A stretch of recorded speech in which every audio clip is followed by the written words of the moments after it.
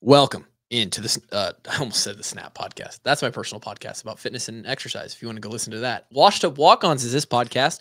Today we have David Eickholt joining us. This is the first edition, the first installment, whatever you want to call it, of the Tuesday Presser Review Show.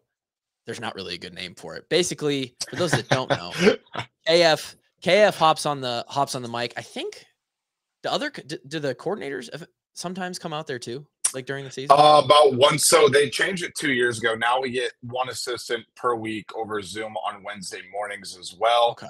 Those are usually a little bit less notable for the most part, but we only get coordinators about once or twice a year, once during the football season. But obviously, with everything last year, we didn't get Brian after he was already let go. It was kind of there's no point in him facing the media, in my opinion. No. So whoever they bring out on Tuesdays, they're going to do a press conference. It's usually about a half hour. Our guy Eickholt here, he's there along with all the other beat reporters and media. I thought, what a better way to bring a little extra to the Washed Up Walk-Ons than to break down that press conference. There's going to be every week there will be something big, injuries, matchups, drama. Connor Stallion stealing signs and getting a game ball for figuring out the Iowa offense, I guess. I don't know. So we're going to bring David in each week, and he's going to help us. This is going to be a 15 to 20-minute podcast, although I say that it'll probably bleed over.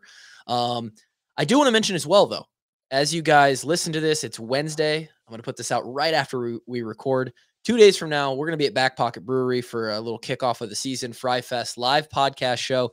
David is, if all goes to plan, he's going to stop by, drink a beer, and join us on that show as well. It's going to be a little bit more official, David, than last year.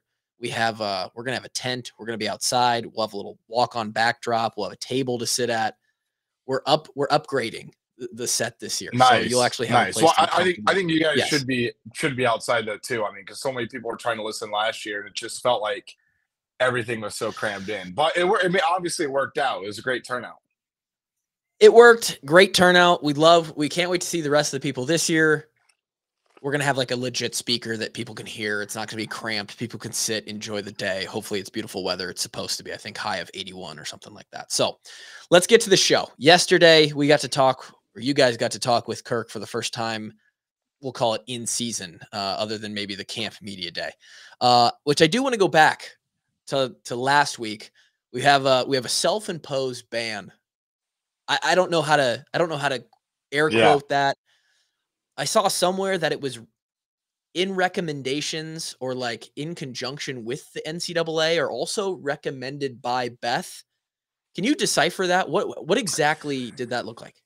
Yeah, so I mean, obviously they are not talking right now much about anything because it's still an open NCAA investigation. But like, let's put it this way: Iowa and Beth are trying to get out in front of everything. I think they're trying to. I don't want to say save face, but they're trying to show of good faith. Like, hey, you know what? Yeah, we messed up. Let's just give KF and John Budmeyer the 1-game suspension. And of course, if you go back and listen to that press conference last week, it sounds like that it's still possible that KF could be suspended longer. I still think that's very, very unlikely. I don't think that's going to happen. But the other thing is, this is just the tip of the iceberg, not from Iowa, but for the entire country. Because if you think Iowa is doing anything that any other program across the country is not, that's delusional. This is just part of the new normal at this point. Think about this. The Oklahoma assistant yesterday, DeMarco Murray, he's suspended 1 game for tampering now. He's been added to that list. So as the season goes along, do not be surprised to see other programs and other coaches be suspended for a game or two. This really is only the tip of the iceberg. I only played in the Iowa program, so I don't know about other programs, but I know the people that are in the Iowa program. They're of pretty good morals and code, we'll call it. They like to follow the rules, probably more than some would like them to. I've definitely seen sentiments out there in the past of like, if everybody else is doing it, we need to do it too. We got to compete. Yeah. All these fans, we want to be able to compete with Ohio State and Michigan and now Oregon, the West Coast teams. We should be doing this too. Kirk and them do it right.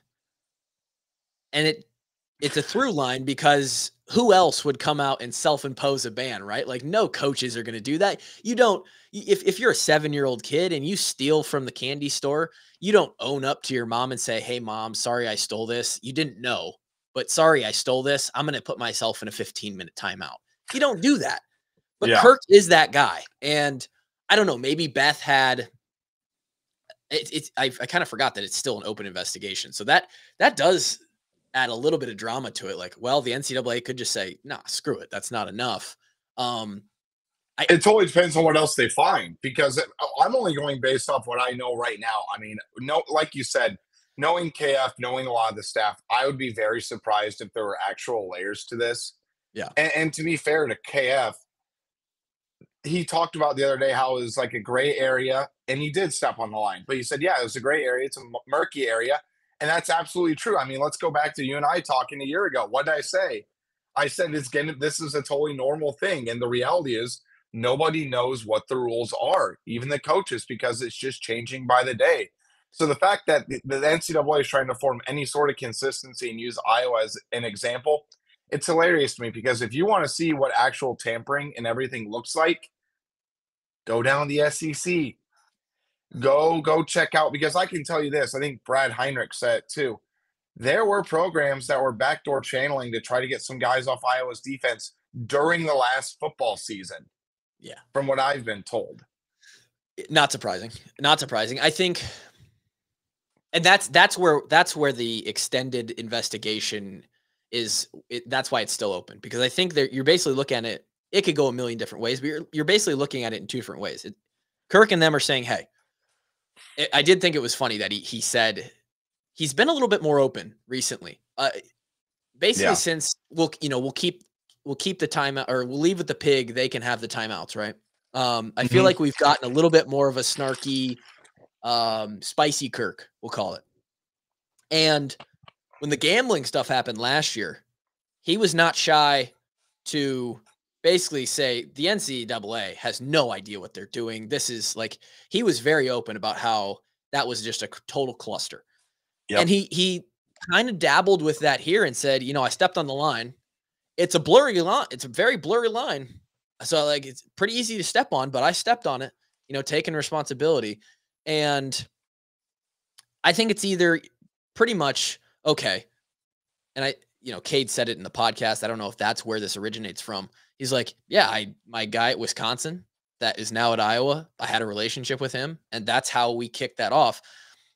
It's probably safe to assume, from at least at this point, that that's all it was. Is Cade started looking around. He started having conversations before he was supposed to, before he was in the portal with Budmeyer, and that was probably it.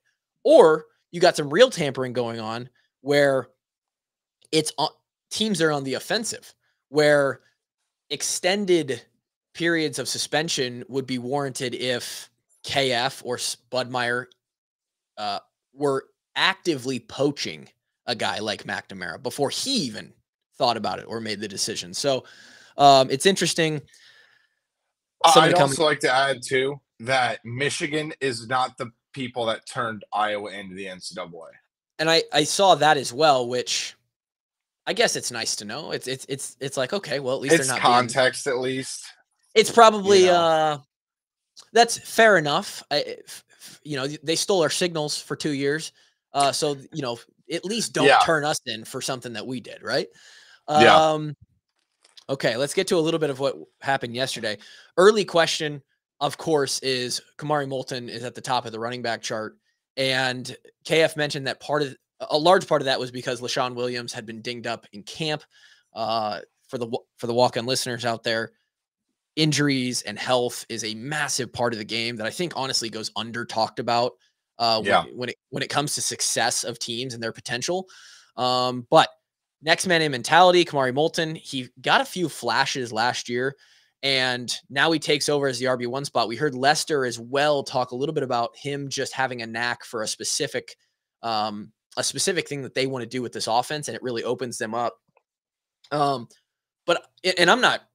Great. I can't wait to watch Kamari play, but it begs the question. Jazz Patterson has been very good in the past. Caleb Johnson is unbelievable. LaShawn Williams is great. do we have like one of the best, deepest running back rooms in the Big Ten this year, potentially? I would argue that, but it's also like, what's the ceiling of the running back group? I think there's not going to be much drop off from 1 to 4, and I think different guys bring different skill sets. So a little bit on Kamari Moulton. This is a guy that I've been hyping up since spring. This is one of my fastest risers. I heard a lot about him. And the big deal for me was he's put on about 20 pounds. Because standing next to him and interviewing him last year, Tyler, he was like an AAU point guard. He was built like that. He just wasn't really ready to go in between the trenches. Yes, he's a little bit shifty, has great vision, but it was very apparent he needed to put on strength. So now he's weighing in at about 197 to 198 after being 177, 178 last season.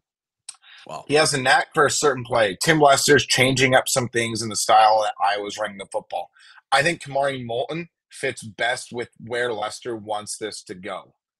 LaShawn Williams is the most consistent back in the Iowa room. I think he's the guy that, you know what, I don't know if he can really take the top off the defense. I'm not sure, how consistently he can have explosive runs. Now he has. I'm not trying to shortchange him on that. But that's the guy that will give you 4 to 5 yards of carry. You know what you're getting. There's consistency there. Jazz Patterson, I still think, has dealt with a couple little dinged up injuries. And I think, I think you need to give credit to Moulton. I think it's more about Moulton's ascendance rather than other players and experienced guys taking a step back. So I think you just need to give credit to Kamari. But here's my question that I wanted to ask you, being a former player in the program. Because what I've heard about Caleb Johnson, not me indicting him at all, because we've seen him be tremendous in games, have some game-winning runs, that run against Purdue. Or it's either Purdue or Illinois. He had that 35-yard touchdown that really secured the game. But what value does KF and the staff take in being a prominent and good practice player? A lot. Yeah, they love if you look good in practice. I think that's Caleb Johnson's biggest issue right now. And it's not from a lack of effort. It's not from a lack of physicality. It's not from a lack of skill set. I just don't know if he knows how to be an elite player in practice to raise the ceiling that he has as a player. Breaks that mold. Okay. I think then we're going to see that kind of all Big Ten caliber running back that I think you expected, that I expected. And he's going to play, and he's going to have some major runs this season. It won't surprise me if he wins a game for Iowa. And the other part is, yes, it's a big deal that Moulton is the starting running back. But Tyler, you know this as well as I do. With that deep of a room, they're going to feed whoever has got the hot hand. Yeah. I looked at it. I saw it come out, and I, too, it was like, it was the one thing your eyes are drawn to. And, coming into the season, he probably is number 4 on, like, how much do we know about him as a common fan? Yeah. Right? Yep. And to me, knowing that, and it's probably easier for me because I trust these guys on the inside. I trust the program. There's a lot of people who are probably like, no, I don't trust the coaches. Like, they have this general skepticism.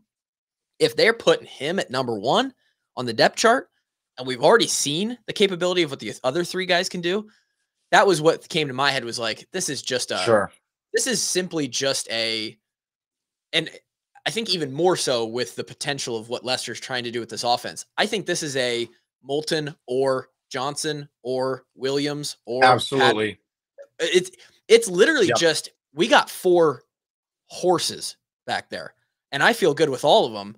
And it reminds me a lot of when we had in 15 Kanziri and Wadley and LaShawn Daniels and Derek Mitchell. We just had, not one guy is Jonathan Taylor, but we have 4 that are Division I starting running backs. And they're all different.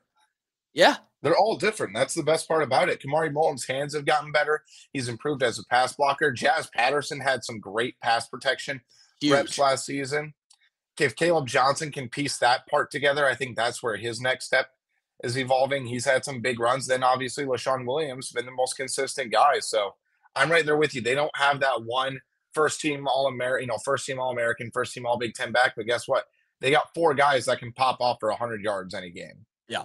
Yeah. I think it's a good problem to have. And if, one of the storylines is the offensive line now finally has all this experience. KF said the words, let me see, versatility and flexibility on the offensive line this year, more so than we have had the opportunity in the last couple years. That's another good thing. That's a huge thing that we've been looking for. So maybe with a better offensive line, that running attack could look totally different. Throw in that it's going to be a bunch of different plays and schemes that Leicester, I mean, it's going to be, I think we're in for a treat personally. And I'm getting very excited, obviously, as you can hear me talk about it. I think there's two other things I wanted to highlight from this. Obviously, KF isn't going to be there. We talked about the ban. But this has implications on decision-making, obviously. And when you have a different head man for the day, which is going to be Seth Wallace, obviously huge fan of him on this podcast. What do you think let's just say that Cade doesn't do well, or like, what is I think the question really is here, like, what if Cade is horrible, or what if he gets hurt again? Like, what if, and he's kind of half limpy and I hope none of that happens. I hope Cade is healthy all year and balls out. But if there's a real decision to be made, I mean, we know from the camp media day that Brendan Sullivan is a legitimate contender here.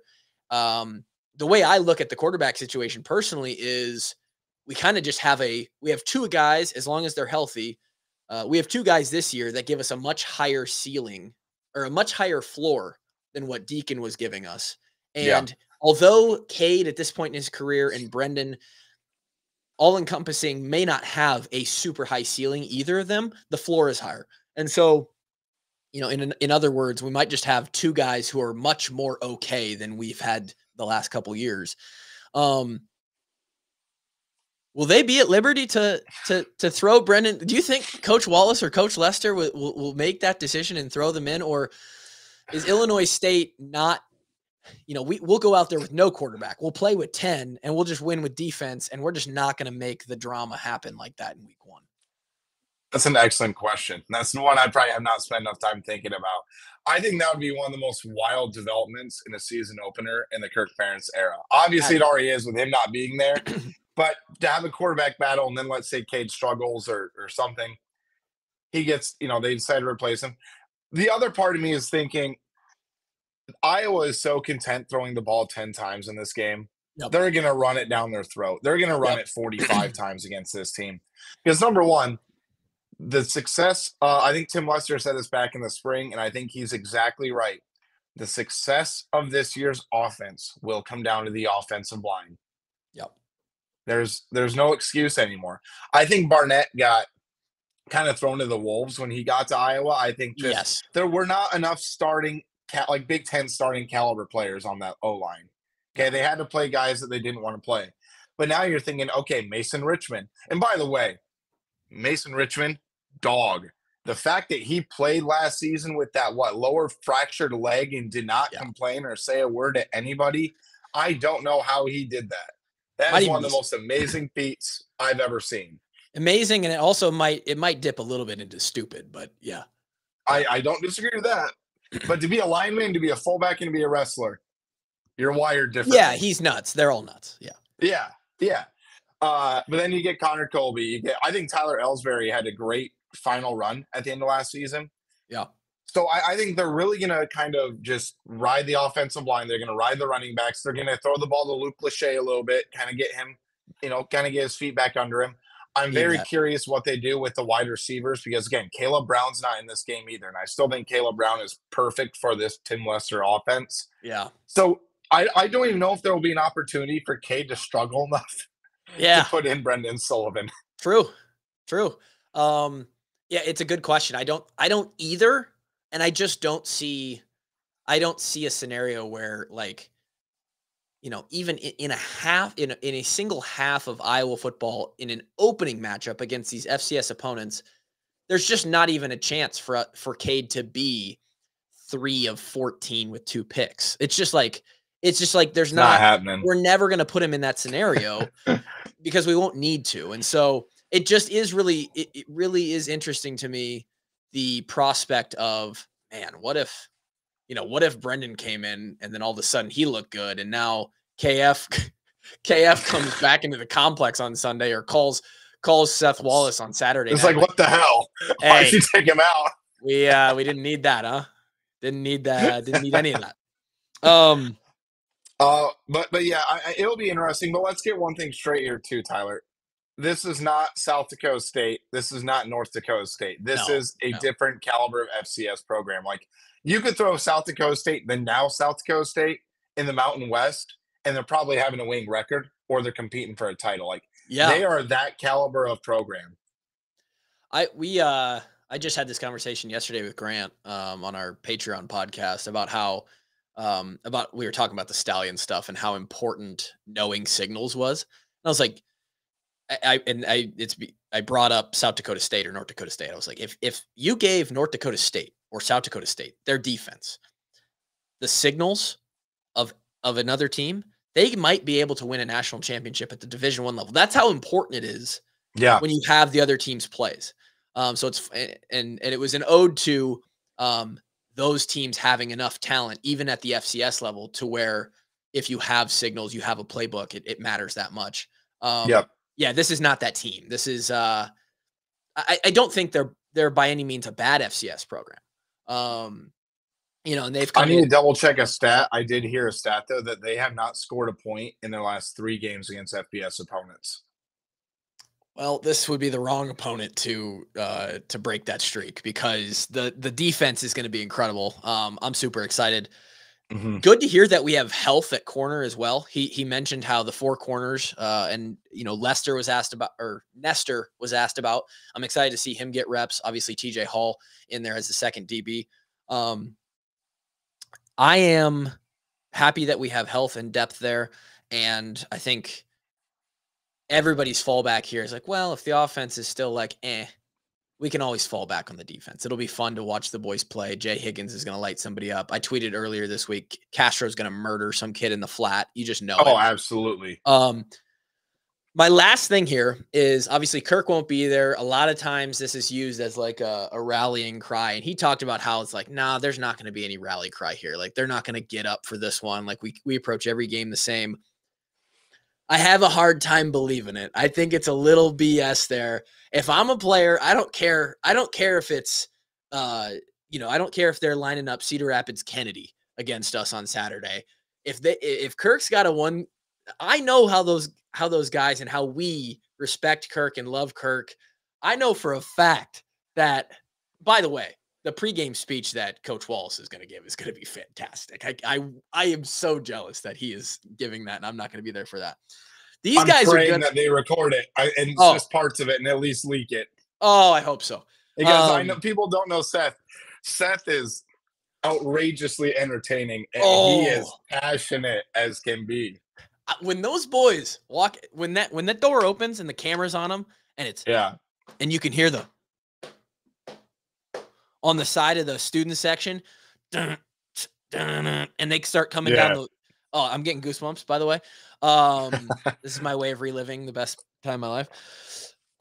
They are going to be the most juiced for a opener that they have in a long, long time. And I think there will be a little bit of a rally on the inside. They won't say it. They're not going to talk about it. Do you get that feeling as well? They downplayed it so much yesterday that I totally believe that there's something going on. Yeah. I just do. I think Kirk is not going to try to do anything. I think Kirk's going to downplay it. Kirk's the one who's downplaying it, I think. I know how good they are at motivating on a normal week when there isn't a suspension on KF, on motivating this team to like really think they're in for a battle and they need to get up. Add on top of this one game self-imposed suspension. It's going to be like Sparta. It's going to be 300. They're walking to war. And gosh, Tyler, I told you I picked them to score 42 in the opener. 42, huh? I haven't even looked 42. At the line. We'll do our preview. 40.5. Iowa is 22.5 point favorite, which I think is low. That might end up being a pick for me tonight. So on our preview episodes, which we'll record tonight and will be out tomorrow for listeners, we will do our Ward's winners, Kevin Ward's winners segment where we all pick our games for the weekend. And I think Hawks by 1,000,000 is it's gonna be a pick for this first opening weekend because it just is what it is. I'm gonna have to look at the lines later when we set up for the Yeah. podcast, but it's an early favorite there. And one more Cool. thing about Seth Wallace too. You mentioned about how excited you were to hear that speech, to see that speech, and for him to get the Yep. opportunity. I think Iowa fans have really started to realize how important Seth Wallace is to Iowa. I know Phil Parker so. gets a lot of attention. I know KF realized, KF's KF, but Wallace has turned down so many opportunities to go elsewhere. Mm-hmm. Like, I'm talking $500,000 more a year than he's even making now after the raise. Yeah. He chose, and I'm talking power 2. There's power 4. I don't care about the Big 12 or the ACC. It's the SEC and Big 10. They run college football right now. Okay. He's turned down other power 2 opportunities to be the coordinator for more money to stay at Iowa. Yeah. So I think just take a moment to relish how rare that is in college football. There's so many things that have yet to happen in between now and this point, but whenever KF does hang it up, I hope to God that it's Seth Wallace. And there might be other people that people think are the option. I personally I will not be able to see through my bias. I hope that it's Seth. That is who I want as our next head coach. LeVar would be a great pick as well, but LeVar would probably be up there too. But the other part of it too is, Tyler, I think people need to realize Iowa, as far as a job perspective, I don't think the average college football fan realizes how good of a job Iowa is. I mean, I would argue Iowa is a top 12 job in college football. Top 12, top 14, 15. I'd love to have that conversation on a regular episode with you, because I just saw, and it wasn't by some like great account. It was like by, it was like one of those big game boomer accounts or whatever. Oh God, don't even get me started on him. It wasn't them, but it was somebody else who ranked the best football jobs in America. And I think I saw Iowa at like 26. And I was like, yes, from a fan perspective, that's the opinion. That's what you think. But for coaches who actually know, that's exactly where I was going with that, and care about fan base buy-in and department buy-in and loyalty, longevity, all the resources. Things, I guarantee that coaches would consider Iowa a top 15 job. Guaranteed. I would too. Yeah. Think about this. You're 8-4, 9-3 year in, year out. Fans are happy. Like, do you know how rare that is in college football? I think it's rare. I think it's a place where you could bring a new guy in and it wouldn't be this, because of that longevity, it wouldn't be this grand overhaul of staff, because they're looking at it like, okay, I want a couple of my guys, but these guys all know what they're doing and have been successful here for a long, and it might be an overhaul because that's just how things work. But hopefully it comes from the inside. And if you get Coach Wallace or Coach Woods as your next head coach, they're keeping the staff. Like, they're going to keep most of that staff around. But conversation for another time, because KF is still kicking. Maybe not this weekend. He might have his feet kicked up this weekend. I would love to watch the game with him. What do you think he's going to do? Do you think he's just going to sit alone as like at home, just quiet? I think he's going to sit. Yeah, I think he's going to sit in his living room, or he'll sit in his office, wherever the TV. Maybe he's got a TV on on the back patio or something. And I think he'll just watch it from there. I really do think like it'll, probably have a pint of Cherry Garcia ice cream. And think he'll be writing down his notes every penalty. Oh, he's writing notes. He's 100% writing notes. It'll be interesting though. We are going to eventually sometime have him on this podcast, and one of the questions will be, how did you feel not being there for the home opener in 24? He's going to break down too. Yeah, he will. He'll tear up. He'll do his typical like KF kind of snort. Yeah, where you just kind of know he's trying to hide it. Just holding it all back. Yeah. You know what he should have done? He should have just installed like a camera of him watching the game, and then people could pay $5 to watch KF watch the game. Oh my God! Put the proceeds to the children's hospital. We should have jumped on the opportunity and said, Coach, we'll come live watch this game with you. The walk-ons will. And we'll just all hang out at your house, and we'll live stream that. And that would have, again, $5 or like subscribe to the Patreon. All the proceeds go to the children's hospital. We could have made so much money for the kids. But anyway, that is a 30-minute episode. I knew it would run long. Sometimes it will run long. Other times it might be short.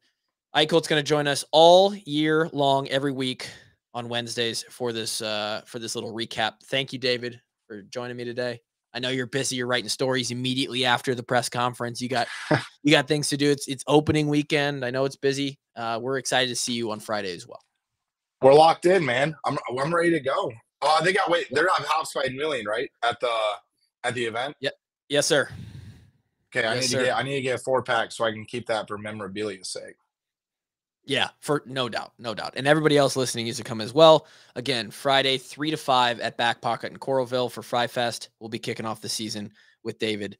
Drake will be there. Grant will be there. It's going to be a great time. Thanks for listening. Main episode preview show with awards winners and all the betting stuff coming out tomorrow. Friday, you'll hear the 5-10-5 show, strength conditioning side of things. Thanks for listening. We'll be back tomorrow